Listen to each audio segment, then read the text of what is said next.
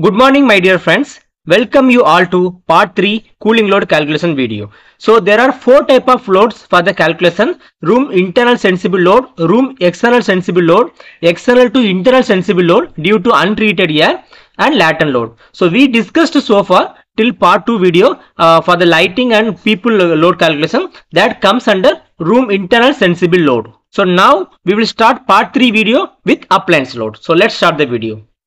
So this is the bedroom we saw here. So in the bedroom normally we don't have that much appliance. So I want you to understand, if we have some appliance, how you will find out. Okay, so that is the only reason I consider, like in this bedroom there is a coffee urn, so like you see here. So if it is there, then how to consider. Okay, so that is my understanding. So I just added for you to understand if it is there. So appliance load, it's not a power input as I mentioned in the last video. It's a heat dissipation from the equipment. Okay, so that's called as a appliance load. Okay, so here in the cooling load estimate, heat gain from all appliances like electrical, gas or steam should be taken into account. For example, in our case, I consider one 3-gallon coffee in, and there is a hair dryer, okay, in the hotel, available in the hotel. So let's see how it is done. The first one is I have taken the this table from page number 101, table 51 of the from the career handbook. It is a copy urn. So here it is a 3-gallon. So it's again it's a nickel plated. So I consider this one.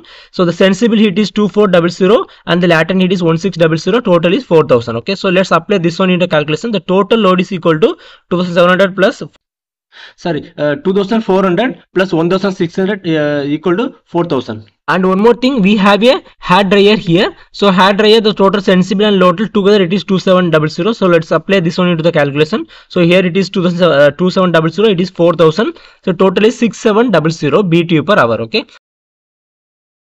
And similarly, if you have office building, medical equipment, laboratory equipment, this type of thing, you can use this table. This is from ASHRAE application handbook. For example, if you have a if you are working for the office building project, you have the monitor and it's a very big monitor, 90 to 20 inch. Then you can use the continuous use, because office building means it will continuously you can use for 8 hours. Na? So that's why it will come on the continuous purpose. Energy saver mode means not continuous not continuous workout. Some randomly you are working that one. So office building you can use 80 watts. So this is in watts. As I told in the lighting, you can convert this watt to the BT per hour.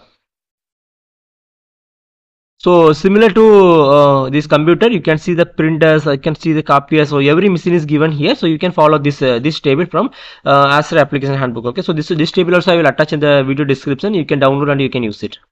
So this one I am not going to add into our calculation, because I just consider this is for your understanding. It is not located in our project, so we can this is for your understanding only. We can skip this step. Okay, so if in the future if you have something like this, then you need to know how to consider this one. That's all. So the next one is the power load or motor load. So particularly if you go to the industrial project, there will be lots of machines will be there. So of course this one plays an important role, okay, in the production facility and this thing. When it comes to residential building, you have the pump room, the heat exchanger room, the mechanical like water supply pump room, irrigation pump room, firefighting pump room. So these are things are there. So if you want to put the AC and that type of rooms, those type of rooms, then you need to know what is power load or motor load. Okay. So the first important case here is, for example, case 1, you consider there is a production or fabrication facility. I mean the industrial application. So there we have the lathe machine, automatic screw machines, this type of thing. So consider 45 number 10 HP motors for the machines running at 80% capacity. Okay, so it has 100% capacity, it's running at 80% capacity during various type of machines located within the conditioned space. Okay, there is a room, inside the rooms there is a lathe, there are lathe machine and screw machines are located, and motor in a driver machine in. So this is the important concept. Actually what happen here, the lathe machine is inside the room, its motor is inside, it fabricates some final product, that final product also located inside. So that is the first case. Okay, if the final product is located going outside, that is another case. Okay, so here both are inside. So in this one, what we need to do, we need to see the career handbook 104. So here heat gain from electric motor. So our first case is motor in, driving machine in. So in based on the HP power, we can consider the value. Okay. So here as I shown, we have 10 HP motor. So 10 HP motor, the BT per hour it is 30,000 BT per hour. Okay. So this is very high. Okay. That is the reason industrial AC load capacity is very high. So here now 45 machines and 30,000 BT per hour, and it's running at 0.8 capacity. It's not as a 100%. So the total is 1080,000 BT per hour load. Okay. So the next case is 10 HP motor driving fans. You can consider the exhaust fan. Okay. Exhaust fan with the duct which is throwing the air to the outdoor discharge. Okay. So here what happens, exhaust fan and its motor is inside the space but driving driven machine outside. That means the final product, which is the air. Okay, the air is going to the outer discharge. Okay, the air is not released inside the room as you see in the case 1. So only the machine, I mean the exhaust fan and motor is inside. The final product is we are throwing it outside. So that time is case 2. Okay, normally what happen in this all these cases, case 1 creates more load because the motor is inside. I mean the machine is inside. Its motor is inside. Its final product also produced inside only. Okay, so now let's see. So the second case is it is 5 HP motor, the motor in and the final product air is going outside. So here for the 5 HP it is 2800 BTU per hour. So finally it is heat gain to space is 10 numbers of motor, that means exhaust machine with the 2800. There's a load, so total it is 28,000 BTU per hour. So the final one is case 3. In this case, if the machine is a pump or fan, most of the powers are transferred as energy to the medium. Okay, and the medium may be transported outside of the room. For example, if you consider the chilled water pipes, the chilled water pumps are located in the pump room, and from there the water is pumped, chilled water is pumped throughout the building. Okay, so this normally comes under case 3. So normally for all our things like water supply pump room, irrigation pump rooms, heat exchanger pumps room, so all these pump rooms are comes under case 3 only. So the fans will comes under case 2 there, like you see here. Then here the motor in and driver machine out. The driver machine means don't consider it's a pump. Machine means it's not a pump. The final product. Okay, the motor means it's a pump and it's motor. It's a motor in. Driver machine means the final product here. In the case of like liquid here. Okay, so here, example here there's a process water pumped to outside air conditioned space from the pump room. So let's see the same table again. So in the third case, we have the 20 HP motor, which is not mentioned in that WAD file. So it is total BTU per hour is 7,500 BTU per hour. Okay. So totally heat gain to space is, there are 3 pumps, so 3 into 7500, 22500 BT per hour. Okay, the highest quantum of heat gain shall be from the case 1 as I mentioned, because when both the motor and the driven equipment are located inside the space. In case 3, even if both the driver and driving equipment is located inside the space, the pumped, that means the liquid, the provided the fluid is pumped outside to the conditioned space. This is due to the fact the heat energy is carried away by the fluid. Okay, so in our case we don't have any motor, any power load in the system. However, if you have anything in the future, you need to have this idea. That's why I added. So the next one is partition wall. Partition walls, if you see the formula, Q is equal to UA delta T. So the U is the U value thermal transmitters. I will tell you what is this. And A is the area of the partition wall. Delta T is the temperature difference between outdoor and indoor. Okay.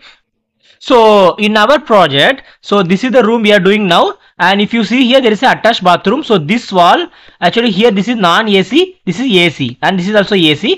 So this wall is not a partition wall, and so here also we have the AC. So this is not the partition wall. So only this toilet we don't have AC. So this wall is acting as a partition wall. Okay, so we need to know the area of this one. So the area is 7 feet into 7 feet. So 7 feet is the length, 7 feet is the width. So we will consider the area length 7 feet, and the height of the wall is 9.84. So the area of the partition wall is 7 into 9.84. So here the U value, we need a U value for wall, roof, floor, glass, everything. So we will see first how to find out the U value. Is very easy. So after that we will see the delta T, then we will quickly find out one by one. So the first one is, we will see the U value of the external wall. So you can see here some civil requirement they has given, like a solid brick, face and common is a 12-inch solid brick, and is a 12 inches thickness, and 123 is the weight, because we need mainly the weight. So I'll tell you why we need the weight. So the next one is finishing with the metal lathe plaster and 3/4 inch sand plaster. Okay, so let's see the U value of this item. And here in the page number I have given for all the items, so you can quickly refer this page number in the career handbook. Okay, so this is the career handbook, page number is 66, and if you see the heading, it is transmission coefficient for the masonry walls, and there are different types you can see here.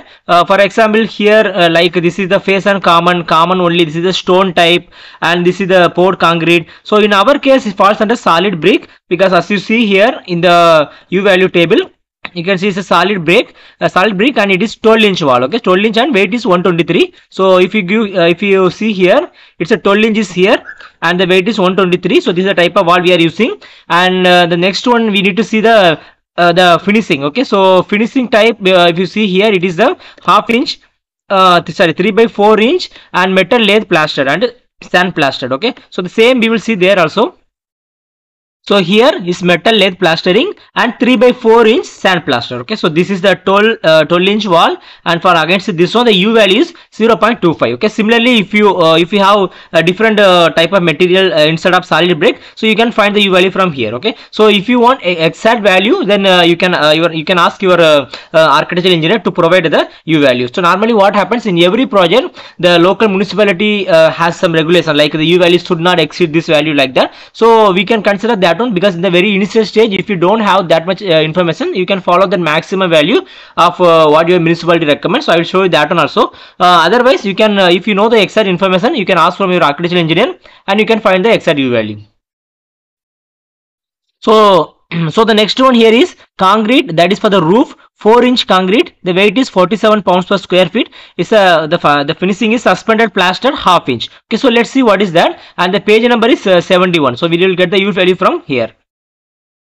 So here table number 27. So different U value is given for the roofing. Okay, roofing. So here you can see the flat metal, preformed slab, concrete, and gypsum board. So different types are here. So our case, it is the concrete. So the item is suspended plaster. Okay, it's a 4-inch. It's a 4-inch, 47 pounds per square feet weight. It's a suspended plaster, and if it is a 1/2 inch. Okay, 1/2 inch suspended plaster. So the U value is 0.20.